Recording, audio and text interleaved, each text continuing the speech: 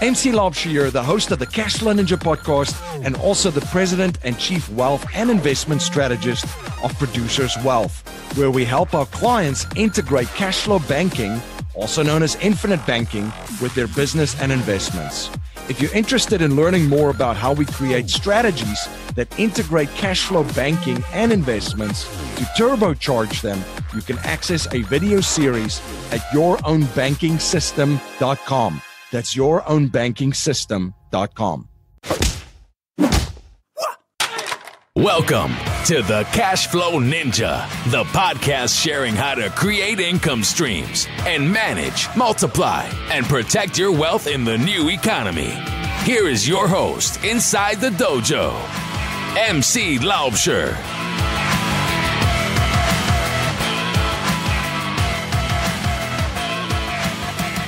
Hello, Cashflow Ninjas. MC Laubscher here, and welcome to another episode of the Cashflow Ninja. I have a great show for you today, and in today's show, I'm joined again by my friend Kevin Nichols that will share how institutional investors buy their equity with life settlements. Kevin is a managing partner at Penumbra Solutions. Penumbra Funds invest in hundreds of senior life settlements insurance policies. With a target yield in the low double digits, no market risk, and no premium calls, professional management, and funds locked up safely in escrow, this might be the best investment you've never heard of.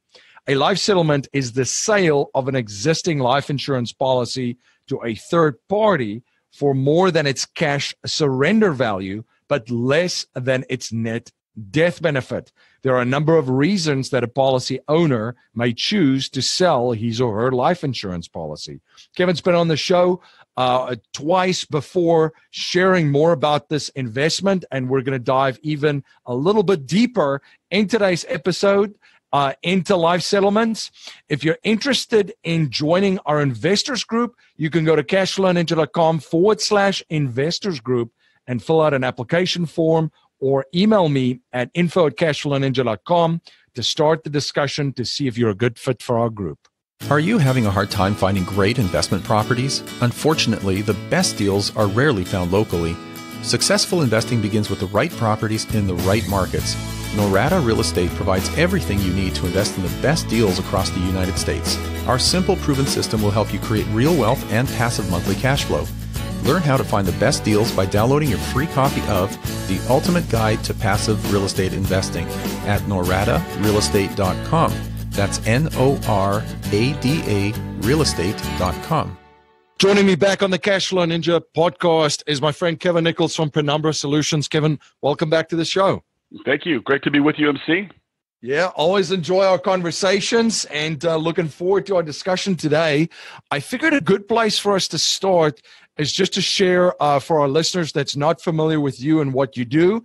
New listeners, Kevin has been on the show before. There's 2 other episodes where we've discussed in some manner also the life settlements, which we'll be getting into today. But before we jump into that, Kevin, can you share a little bit about your background and journey with my new listeners? Sure, happy to. Been a financial advisor for many, many years. More than I care to admit, quite frankly. And that was my partner and I, Jim Walsh, that was our primary job for many years. And then we started buying fractionalized life settlements as an investment for ourselves, and then ultimately for some of our clients, and did very well with them. And then one day we were sitting here, and I think he had a policy mature, and I had actually gotten a premium call where I needed to put more money into the policy to make premium payments. And that happened on the same day. So I was going to have to spend money, and he made money, and it was his idea. And he said, what if we put these together? So we both owned them, and we both owned all of them. That way, if one of us gets a victory, we both win. And if one of us has to make a premium payment, we both have to share in that. And I said, that's a great idea. We need to look into that. And furthermore, why don't we look and see if, my dad is an investor as well, as was his mother-in-law, as was my brother-in-law and many other family members. And so we looked into creating essentially a pool. We put all our policies together, and we had some other clients that wanted to do it, and we created our first private equity fund. And then it worked perfectly. And that's exactly the same structure that we have today. We really haven't changed it at all. It's gotten to the point where really now this is all we can do is manage these funds. And we have advisors who bring us their clients, and we have clients from all over the world. They like the yield. They like the fact that it's not tied to the market at all. They like being able to buy their growth up front and lock in their growth. So it works perfectly. Absolutely. And listeners of the show, what you just shared in your story will sound familiar, because we have folks on that they invest and they're in the vehicles and the space that they operate in themselves. It's just someone coming in from the outside and sharing a product or something that they're selling that they're not personally investing in. And that that they've personally been investing in for a while. So thank you for sharing that. Now, Kevin, can you share what life settlements is and why people haven't heard of this before and how long it's been around? Sure. Well, the first life settlement happened technically in 1911, where a physician had a patient who needed a medical procedure and he didn't have the money, and the patient offered his life insurance policy to the physician, and he accepted it in payment. And so what happened was many years later, when the patient died, the physician was able to collect on the death benefit of the policy. And so, of course, the insurance company complained and took it to court, and it actually went all the way to the Supreme Court, where the court ruled that once a policy has gone past the contestability period, it is personal property of the owner, and it can be sold, and they can be bought and sold without any problem. And so, and that opinion was actually written by none other than Supreme Court Justice Oliver Wendell Holmes. And that has been the law of the land, and it has been challenged many times by insurance companies, and it has held up. And so that's the law on which we base this business and this investment, over 100 years later. Why most people haven't heard of it is because it takes an enormous amount of capital, as you might imagine, to buy these policies and then to service the policy, because you have to make the premium payments until the person passes away. So you want to make sure that you're able to manage that obligation, that premium load, or mitigate it somehow. And so that's kind of the secret to doing it, is being able to manage it and to not have a policy that is going to, by the time you're able to collect, it's no longer profitable. So that's been the key to it. But it has historically been used by institutions. It's in fact today the largest institution or the largest buyer of these policies today is AIG. They invest billions and billions of dollars in the marketplace every year, and they don't do it under their own name. They have another company, a subsidiary, that does it. And it's kind of funny. Insurance companies may not like this, but it's certainly legal, and furthermore, they benefit from it because they do it themselves. So Warren Buffett is an enormous player. Many institutions that we that are very familiar names to us do this every year, and we're just not able to. Nobody knows about it because it just costs so much money. So it wasn't until probably 10 years ago that we came to market with our first fund that actually brought it down to the size where an average investor could take advantage of a decent return, decent yield, no market risk, and where an American insurance company is absolutely guaranteeing his money. Not only are they guaranteeing what he paid, but they're also guaranteeing his growth. So what we don't know is when we're going to get that growth, and so that's where the kind of the tricky part is, or where the key to doing this is. What's the approximate size of this market right now compared to the general insurance market? Yeah. compared to the general, the general insurance market, this represents less than 1% of their business. Less than 1% of life insurance policies are settled.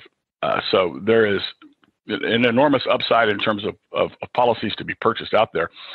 The market probably just fewer than 4 years ago, it was about 0.5%. Now it's about 1%. So people are becoming more and more aware that they don't have to lapse a policy when it comes, when they get near the end.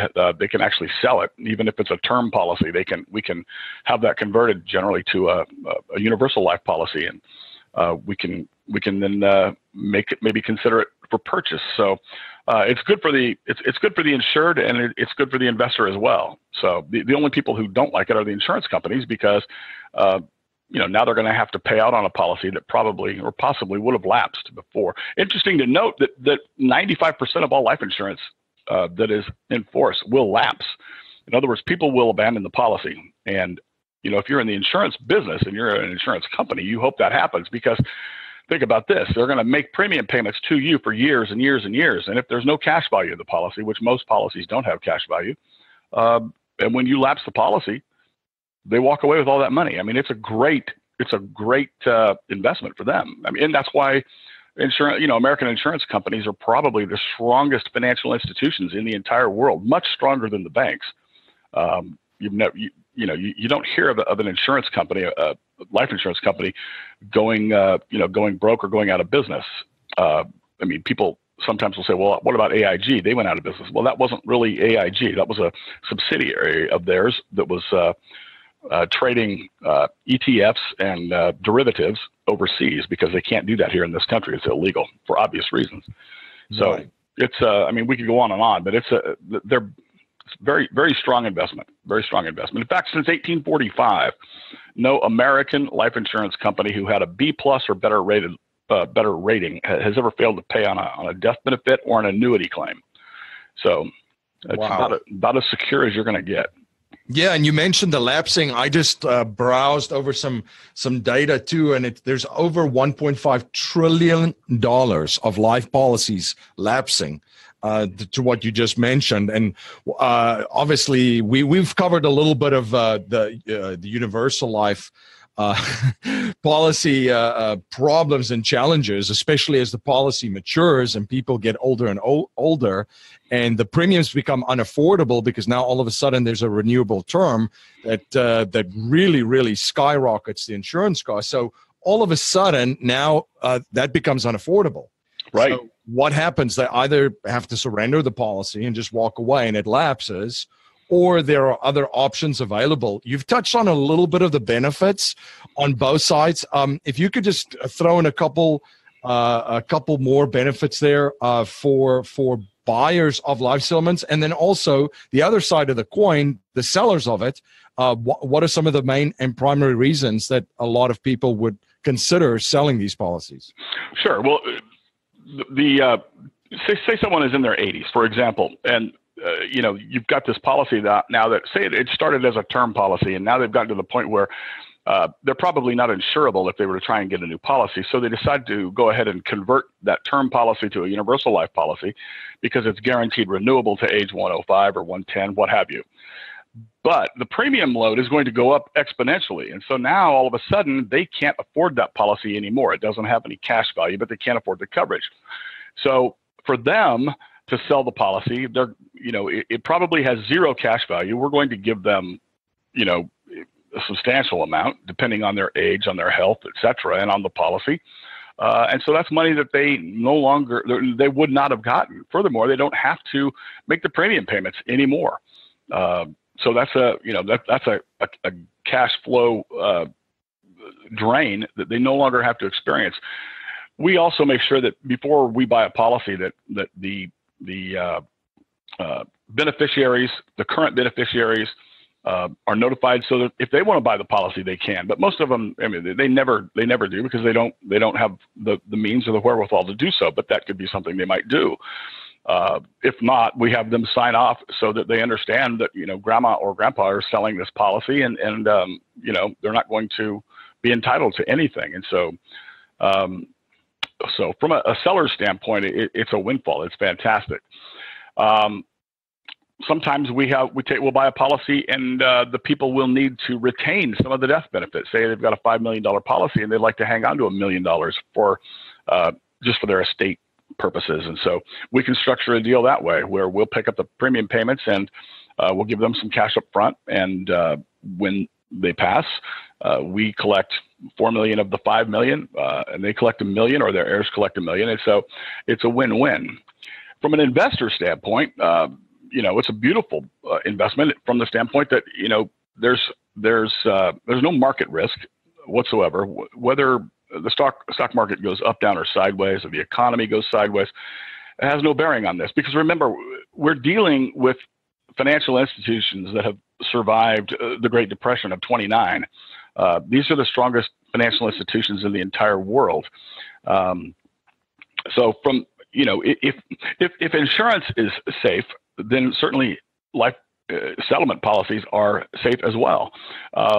Because now, instead of buying an annuity where you may get 2 or 3% or 4% per year, you have the ability to invest in, death benefits from senior citizens who no longer need the policies, and your yield can be anywhere from 10, 12, 14, 17%.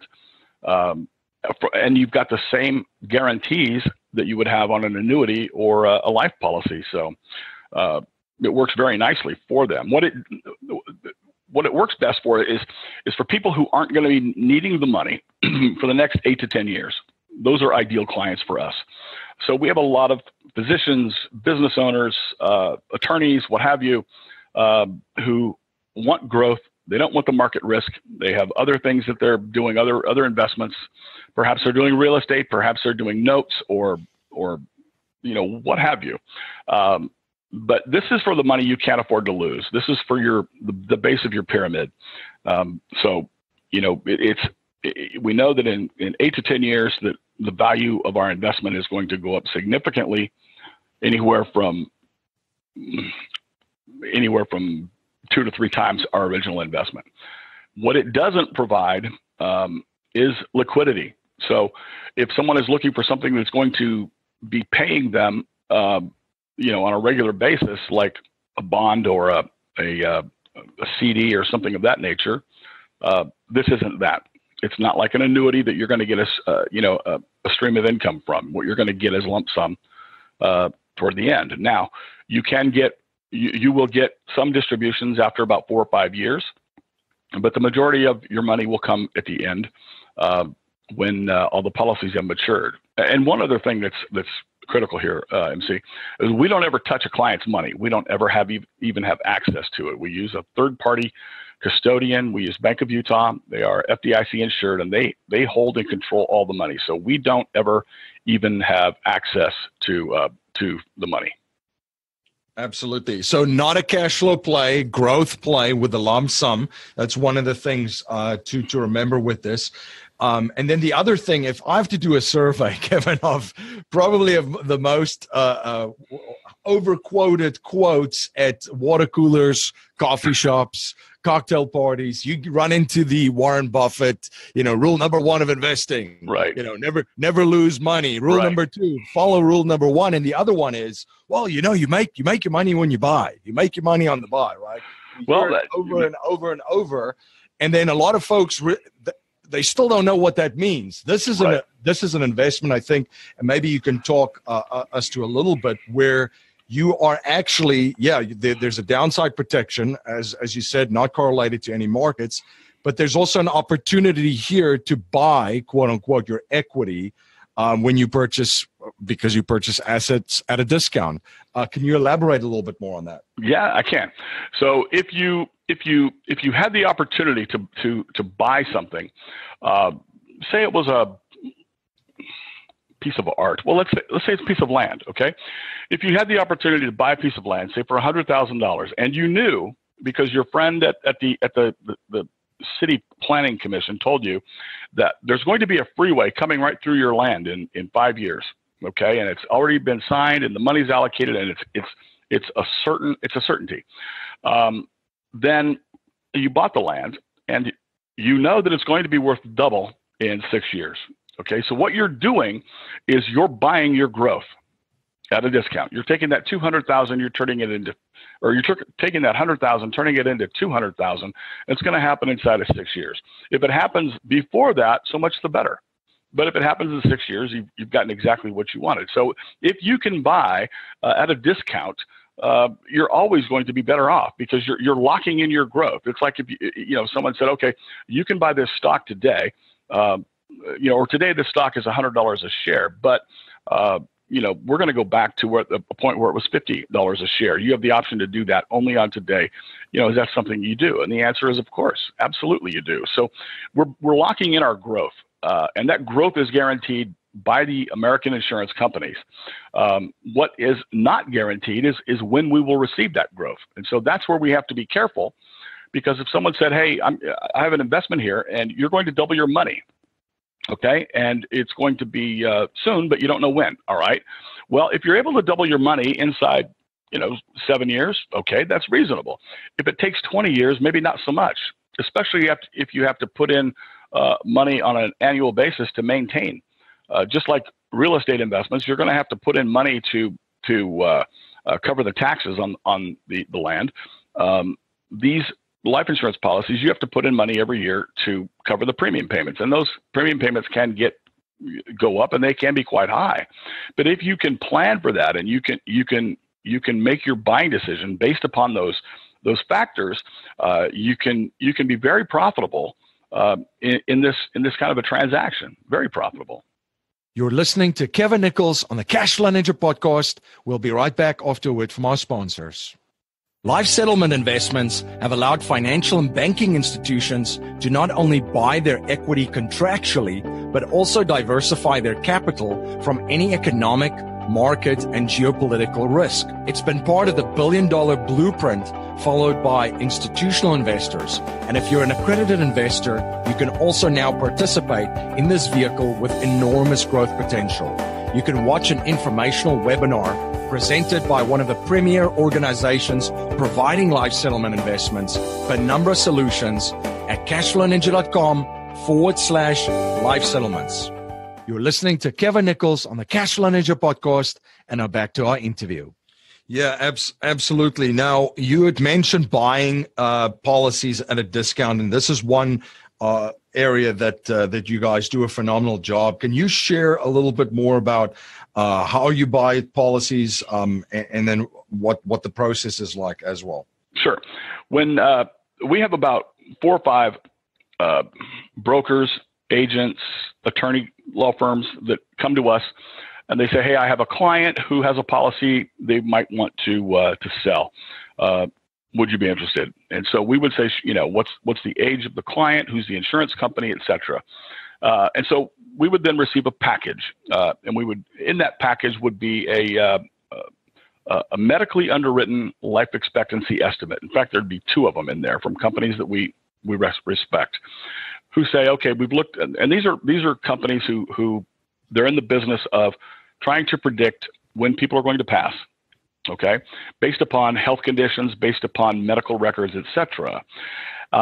We take that and we evaluate that, and then we also use the actuarial tables from the Center for Disease Control on how long people are going to live, and we also use what is called the valuation basic table, which is put out by the insurance industry, which says, okay, if someone is 77 today, the odds are that they are going, half of them will live to be, 88, and some will live beyond, half will live beyond that, half will live less than that. And so we put all this together, and we have some algorithms that we use, and we make a buying decision as to whether or not we're going to purchase the policy. What's the death benefit? How much does the investor want, or does the seller want? What is the premium load? What is our yield going to be? So there are a lot of factors that go into it. And so once we decide, we will make an offer to the seller of the policy. And if they accept the offer, then we put money into escrow. Put money into escrow because they're going to have to have some things that they have to do. They're going to have to sign some documentation. We're going to have to get releases from their beneficiaries so that they're not going to sue us. We need to get an assignment, or not an assignment, but a change of ownership from the insurance company. So the insurance company knows what we're doing. There's no surprise here. Everybody knows what is happening. And then once all of those, like a real estate transaction, once all of those conditions have been met, the escrow agent will release the money to the seller and or the seller's agent. The seller's agent then gets paid, and then we own the policy. From that point on, we'll make the premium payments, and when the insured passes, we receive the death benefit. Can you jump into the management of it a little bit more? Because just like in real estate, there could be a capital call. There's a premium call in this vehicle. So what are some of the ways that it's managed efficiently, and that's kind of a secret sauce that you bring to the table? And then what are some of the risk management strategies employed? Sure. Well, first off, we focus on very old people. If you go, we own probably 1,800 life insurance policies, and the average age of the insureds across all of those policies is approximately 91 years old. So we're dealing with very old senior citizens. So right off the bat, we know that we're not going to be holding these policies for 10 to 15 years. That's not our objective, okay? Furthermore, when we make a buying decision, we look and we see, okay, what is the premium obligation on this policy to the point where we think they're going to pass. So say we've got a 90-year-old female, and she's got a 50% chance of living beyond 95, or 50% chance of living less than 95. We combine that with her medically underwritten life expectancy estimates and say, okay, we think she's probably going to live a little less than 95. What is the premium load going to be on our fund over that period of time? In other words, how much are we going to spend? And essentially, we add that to the cost of buying. So when we have a fund that we raise money, we put together a pool. Say, for example, we raise $10 million. We're going to be looking to go out and deploy that capital and buy policies that are going to bring us death benefits in the range of $30 million, let's say. So roughly 3 to 1. Now, but the key is that $10 million, we are not going to spend all $10 million. We're going to hold back, probably $3.5 to $4 million in cash that is purely for premiums, for future premiums to cover the next 2.5 to 3 years. So we've got the money up front. There's no debt. We don't have any debt in any of our funds. So we've got the cash up front to make the premium payments. Now, once policies begin to mature within the first year, 2 years, 3 years, that money, those maturities come in, and they're held by Bank of Utah in the custodial account, and that's used to replenish the premium reserve account until we get to a point where we've kind of reached the tipping point where it's no longer, after about year 5 or so, you've got enough money to cover premiums for the remainder of the policies for the remainder of the term. And everything is then distributed directly to the investors back into their accounts via the custodian. The custodian distributes everything to the investors. And one of the things that you guys like to do as well is you invest alongside your investors in your own fund. You eat your home cooking. Yes, we do. So when it comes to management and fees and efficiency, can you speak a little bit more to that as well? Absolutely. We do eat our own cooking. That's one thing we're very big on. We have skin in the game right alongside your investors. One of the things that was key when we started doing this is that the fees be incredibly low, and our fees have not gone up since our first fund. And what we do is when an investor comes in and invests, we take 1.5% of the investment, and that goes to reimburse us for setting up the fund, for paying the escrow, the legal, the accounting, the printing, what have you. That's called an organizational and offering fee. Okay, so that comes back to us directly. Then there are no ongoing fees, none, until when a policy matures, we get 2.5% of the payout, and that's our management fee on the back end. So we get 1.5% up front, 2.5% on the back end, so a total of 4 points. Now, if you looked and said, okay, the average a fund is going to last on average, say 8 years, which is long, quite frankly, because remember the average age here is about 90. I don't know too many people that live beyond 95 or 96, let alone 98. But say 8 years. If the fund lasted 8 years, then that's on average 0.5% per year for management. So we think that's pretty reasonable. It just works beautifully. One thing we never, ever wanted to do was, because this was originally set up for ourselves and our family members and some of our high value clients, I don't ever want to be accused of having high fees. So many private equity funds, they're going to charge you a fee up front. They're going to charge you an annual fee, and their portion of the payout can be as high as 20% of whatever happens on the back end. And that's just, in our opinion, is just ridiculous. It doesn't need to be that high. So we've kept it low. We started with it low, and we've not ever raised it. Let's talk a little bit about who this is a good fit for and some of the disadvantages. We've mentioned it's not a cash flow play. It's more of a lump sum payout towards the end. So maybe if you could touch on those 2 points. Sure, absolutely. It's not a cash flow play. It's a growth play. And for anybody who's got the minimum investment's $100,000. If you've got clients that this might be the right thing for, and they want to put 70,000 in or something like that, that's all they can afford right now, then we'll certainly talk to them and consider it. But it's designed for accredited investors. It's not designed for the general population. That being said, we can take up to 35 non-accredited investors in each fund. And we can only handle a total of 99 investors in every fund. After we hit 99 investors, and that includes ourselves, then we have to close the fund. And that means we can no longer raise any more money in that fund, and we'll have to wait to open another fund. And that happens every year. So we'll be opening another fund in February. We just closed our 8th fund in last month, and we're still wrapping up business in that. But we'll be opening again in January, or actually January. I said February, but it's actually January, the 15th. And we already have people lining up to invest in that. So, and the beautiful thing about investing early is that, we always have policies that mature early. And when that happens, inside the first year, from January to November, we'll be raising money, and it's common. In fact, it's happened about 7 out of the 8 times. We'll have a policy that matures during that raise period. And when that happens, those investors who are already in the fund get a windfall, because that is a huge bonus to them, because only the investors in the fund can participate in the growth when it occurs. So that happens every year, and it's a nice windfall for those investors that are in early.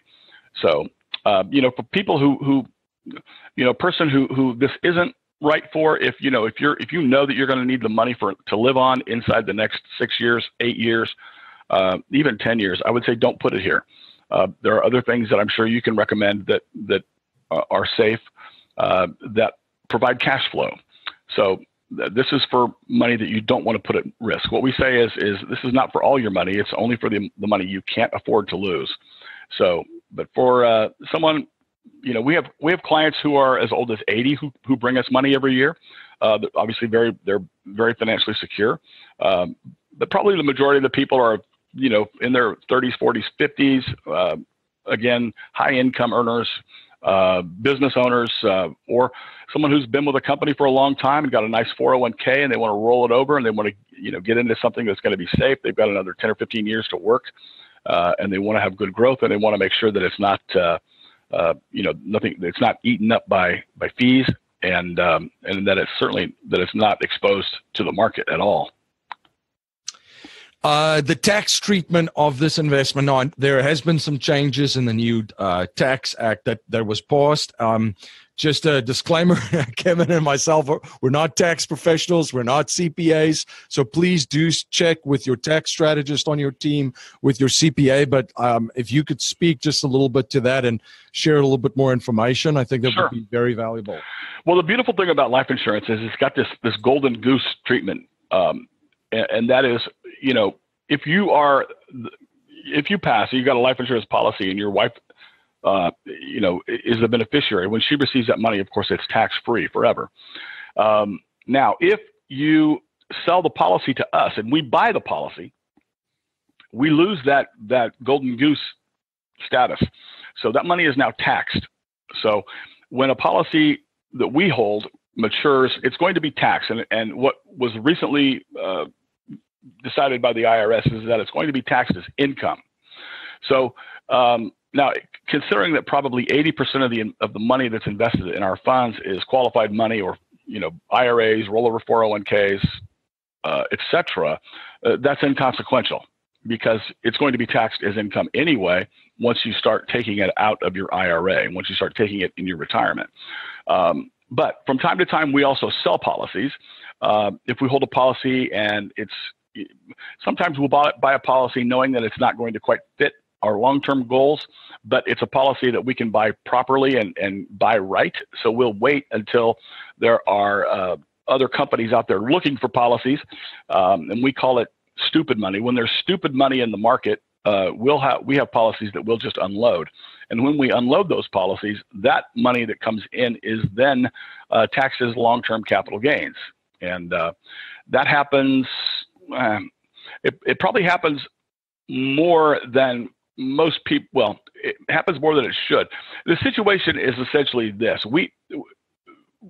When we raise money, we don't have to deploy capital immediately. And so we wait, and we're very selective in what we buy. And that's one of the reasons we've been so successful. But you need to, your investors need to understand that we don't make money until we deploy their capital. Okay. Now, considering that we are, a small boutique firm and we have very low overhead, we may wait 3 or 4 months before we deploy capital, because we don't have to, create cash flow immediately.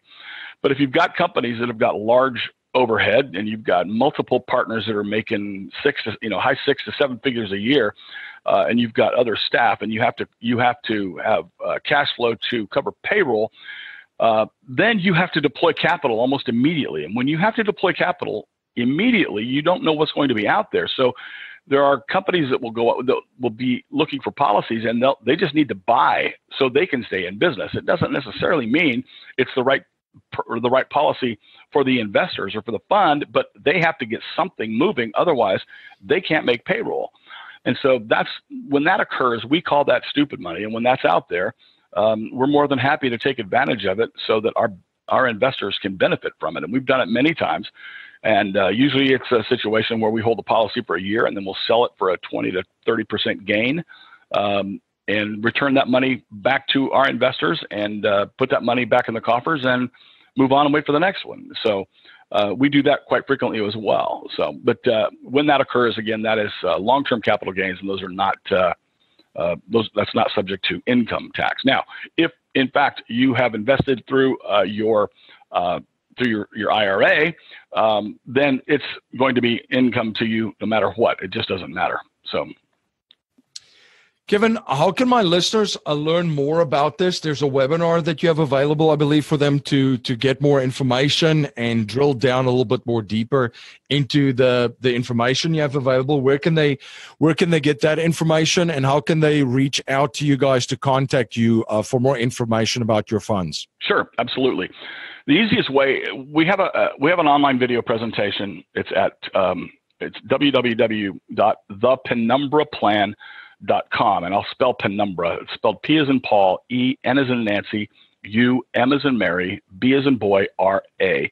Penumbra, thepenumbraplan.com. And it'll ask for your information, first name, last name, email address, and please don't put in a bogus email address. We don't check them, but we also don't pester you. We don't sell them. We don't follow up. So, but you put in an email address, and then you check the box that says you're an accredited investor. Even if you're not an accredited investor, we'll have, go ahead and check the box if you want to watch the video. And then it'll ask for a password, and that password is Penumbra, all lowercase. Again, P-E-N as in Nancy, U, M as in Mary, B-R-A. And then from there, you'll be able to watch the video. And it's about a 12-minute video presentation that's just kind of an overview of what we do and how we do it, what the benefits are. And then if you'd like more information, there's a way you can actually enter your phone number there, and I'll give you a call. if you can read the actual online memorandum of private placement, which is there as well. If you'd like a copy of that, then you give us your phone number, and I'll follow up with you, or send an email to me. Our contact information is on the front page of the video presentation, but my email is kevin@penumbrasolutions.com. My phone number here is area code 817-479-9770. Give me a call anytime. Happy to discuss it with you. They can call you directly. If you're ever in the Dallas-Fort Worth area and would like to stop by and visit our office, we welcome that. We have clients every year that come. In fact, I've got 2 coming later this month. So we welcome people to come and see us, see that we are for real, and see what we do and how we do it, and maybe feel a little bit of the magic. Fantastic. Well, Kevin, thank you so much for coming on the show. Always enjoy having you on and sharing more information about this investment class and vehicle that not a lot of people are familiar about. So thank you so much again, providing so much value for my listeners. And just great to have you back on. Thank you so much. Always a pleasure to be with you. MC Laubscher here, the creator and host of the Cashflow Ninja and president of Producers Wealth, and I'm on a mission to help you achieve economic and financial freedom as quickly as possible. I achieve this by integrating the infinite banking concept with real estate investments to increase your efficiency and returns and recapture cash flow that you're not even aware of that you're losing. I share the #1 strategy for investors in my holistic wealth creation course at yourownbankingsystem.com. That's yourownbankingsystem.com. Thank you for joining me again on the Cashflow Ninja. Thank you for all your support. You rock. If you like what you hear and appreciate what we're trying to build here at the Cashflow Ninja, please subscribe, rate, and review our show on iTunes and share our show with family, friends, and your network. If you're not a subscriber to our newsletter, you can sign up for our newsletter at cashflowninja.com or text Cashflow Ninja to 44222. I'm also posting daily videos on Facebook and YouTube and will live stream weekly starting May 2018. To make sure you don't miss any of the live streams, please like and subscribe to my Facebook and YouTube platforms. I'm also dropping content on Instagram daily. Be sure to follow us on Instagram to get in on the action. I want to thank you for spending your most precious resource with me today, your time. That's our show for today. Until next time, live a life of passion and purpose on your terms.